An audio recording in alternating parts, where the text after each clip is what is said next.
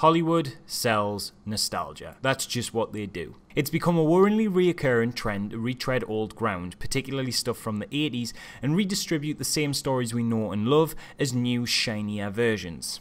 Ninja Turtles, Transformers, G.I. Joe, and now, without doubt, the biggest cultural phenomenon to come from that decade, Star Wars. Everybody is rightfully worried going into this. We've been hurt before, and never has there been a launch more hyped and anticipated than this movie. The marketing has been everything from excitingly invigorating to aggressively stupid. Literally, if this movie was the greatest thing to ever fall upon this earth, it still wouldn't be anywhere near as good as the build-up has promised. On that basis, so much could go wrong here. This film had all the potential to be awful. I myself was crazy nervous walking into it. I was worried that by getting excited, I was setting myself up for a downfall. If it turned out to be horrendously bad, or even worse, average and forgettable, after The Phantom Menace had already betrayed me so, I'd have just felt silly and embarrassed. Like I'd taken back a cheating ex-girlfriend only to have her fool around and break my heart again. Except in this scenario, I think I'd actually be a little more wounded. And could it ever really be as good as those original films? I mean, not only were they amazing feats of cinema, but they also seemed to advance the way movies were made by about 30 years in the way they matched practical effects with digital aids and created a whole epically massive piece of expanded fiction that we'd never seen anything quite like before.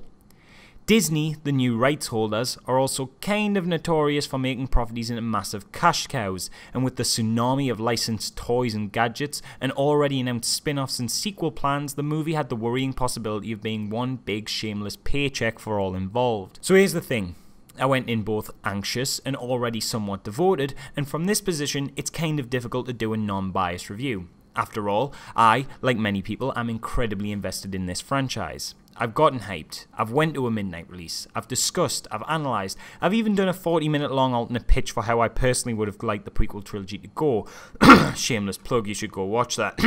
So needless to say, I kind of had a lot riding on this on a personal level, and looking at it as a movie objectively and trying to remove myself from this mass fandom, I think this was a slightly flawed but still really enjoyable movie.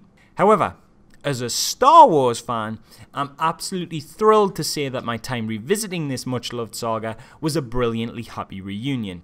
Now I'm going to keep this review spoiler free, as I wouldn't want to ruin the single most hyped up thing in the entire universe for absolutely anybody.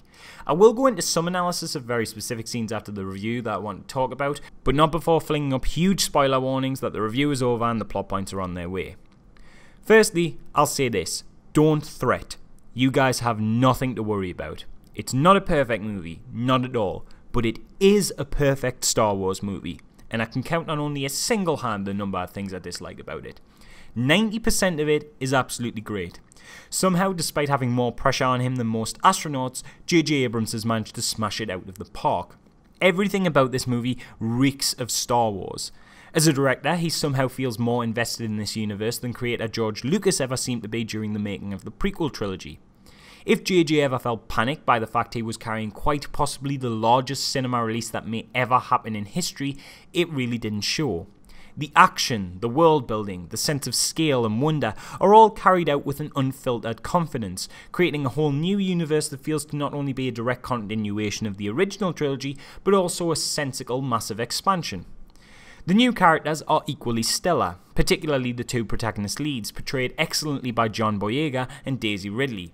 The chemistry between them is amazing, and there's a surprisingly pleasant amount of effective comedy interspersed between the heavy action set pieces and the character building drama that wouldn't work if the whole cast didn't do a brilliant job of having this joyously bouncing rapport. One thing that had me panicking before the movie was released was the emphasis on the return of old familiar faces. As you all know from the trailers, Luke, Leia and Han are all back. But rather than coming to the forefront and stealing the show in an attempt to cash in on the love fans have for the original 3 movies, they are excellently handled and pushed just enough into the background that their presence didn't disappear from the movie completely, and so that they didn't steal the limelight from our new heroes. It was a perfect passing of the torch from the old to the new, and it's absolutely crazy that I'm looking forward to more Star Wars movies to take them further out of the picture. As I said though, it isn't without its flaws. Though the use of the older characters is near perfect, the use of some old plot devices is not. I'll not talk about exactly what I mean by this until after the spoiler warning, but what I will say is expect the movie to retread some old ground in ways that can sometimes feel a little ham-fisted. There's also some fairly dodgy CG at times. Before you panic, we aren't talking anywhere near the levels of the Phantom Menace, but some characters and effects don't seem to fit the world surrounding them. It's not that the CG is bad, it's actually quite good, it's just that there's been a big focus in replicating that original trilogy feel, so a large chunk of the environment, races and technology the characters interact with is all practical effects, which works astoundingly well, as everything feels tangible and the world feels lived in. It's because of this though, that in the rare moments CG is used, it kinda sticks out like a sore thumb amongst the rest of this living, breathing world. If you can get past that though, this movie is almost exactly like you want it to be. The whole package is just fun. It captures the same sense of adventure we fell in love with in our childhoods, and although it relies a little too much on picking at the heartstrings of our deep-seated nostalgia, it's still an incredibly well-constructed and deeply enjoyable blast to watch. Simply put, if you even remotely like Star Wars, go see this movie. It's a great deal of fun and feels like the perfect hangover cure for anyone scorned by the prequel trilogy. A lot of you mightn't like it if you're going in wanting it to drop an earth-shattering bomb on cinema as we know it, equivalent to the industry-shaking originals, but if you just want a close to flawless continuation of a much-loved saga we never thought we'd see continued to this level again, then you're in for a good ride. Because this film is absolutely deserving of the greatest possible praise I could give it, and that is, it feels like a Star Wars movie. Now, if you haven't seen the movie, consider the review over. I'm going to go deeper into the things I liked and disliked a little bit now, but I can't do that without going into spoiler territory. So if you don't want anything ruined, turn off the video because spoilers are coming in 3, 2, 1. Okay, so one of the issues I have with the movie is it can't decide if it wants to be a retread of old narratives or something new entirely.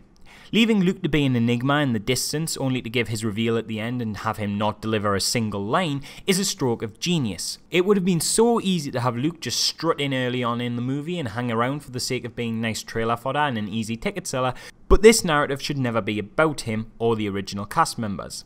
Leia was equally treated well in this sense, in that she was present enough to be a nice blast of fond memories, but not so much shoehorned in as to interfere with the brilliant Rey and Finn. Now, Han Solo played a much more prominent role, but this was okay, because of how his narrative played out.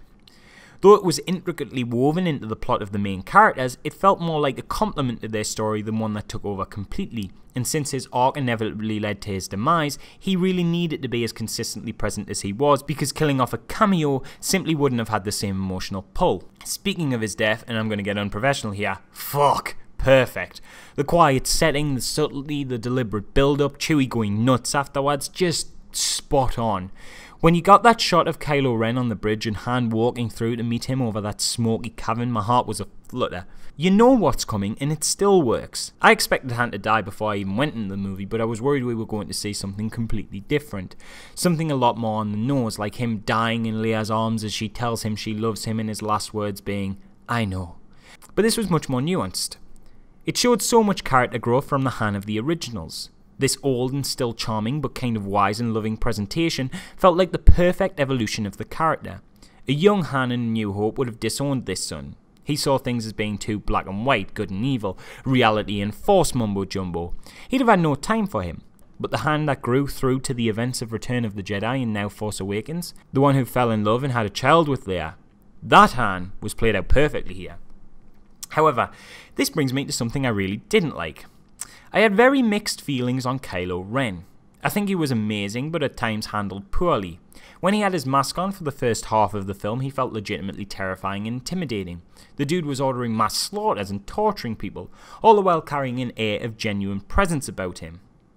And then he took off his helmet. It's not that I didn't like Adam Driver, it's just that here he looked wrong.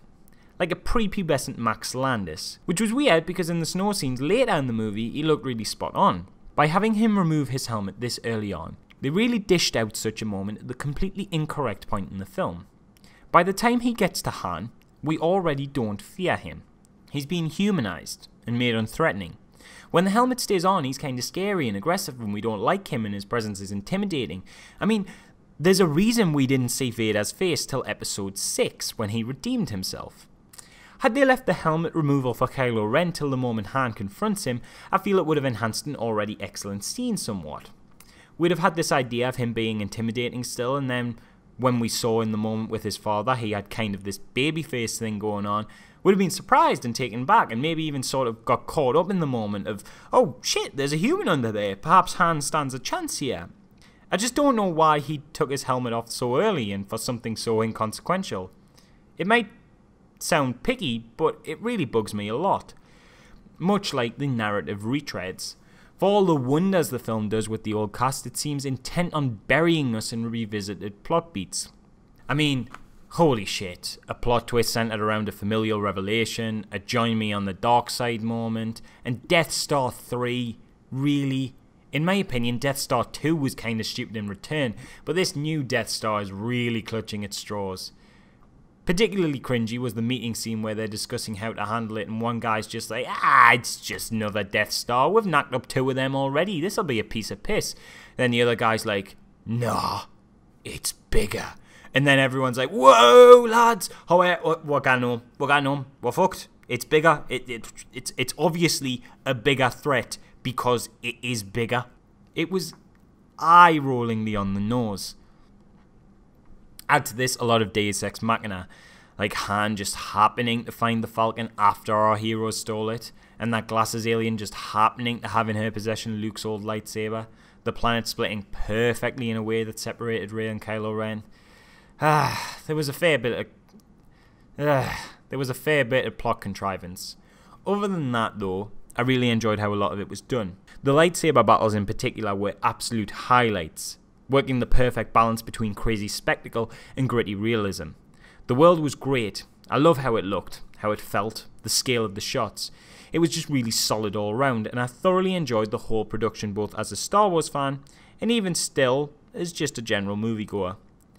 It was never going to live up to the cruel amounts of hype, but it did come surprisingly close. And honestly, if I was Abrams and crew, I'd have been crying myself to sleep every night with worry. It's good to see that in the end, though they didn't make the be-all, end-all, greatest movie in the world, they did make a goddamn Star Wars movie.